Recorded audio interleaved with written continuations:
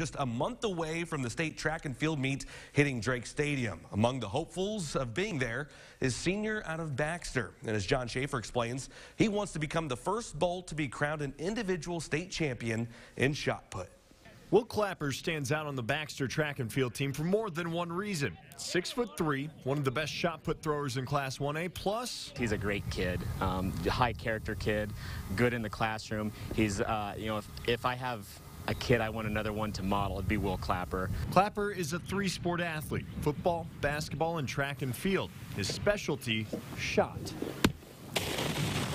The aggression that goes into it, like you can just take everything out on that shot put and just throw it as hard as you can. And if you don't see Will throw, you'll definitely hear it. I'm one of the only guys at meets still that, like, when I throw, we call it talking to it. So we'll throw it and we'll like scream as loud as we can. It adds quite a bit to your throw, just getting that extra oomph out of it. Clapper got that extra oomph and then some at the state meet last year, finishing in second. This year, the target is to throw his way to the top of the podium. I was actually the only junior in the finals last year, so that was a big.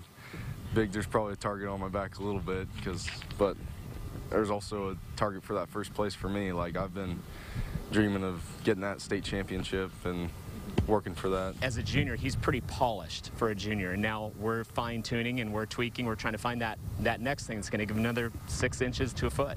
And while juggling time with FFA, other extracurriculars, and farming at home, Will still puts in time as almost another coach, all while still doing that fine-tuning.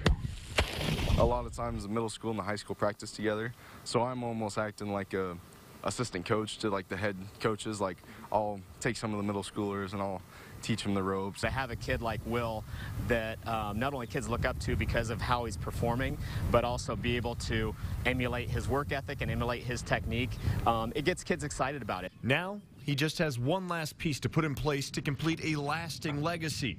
That's a state title. That would be something to go out on. In Baxter, Jon Schaeffer, Local 5 Sports. We are Iowa.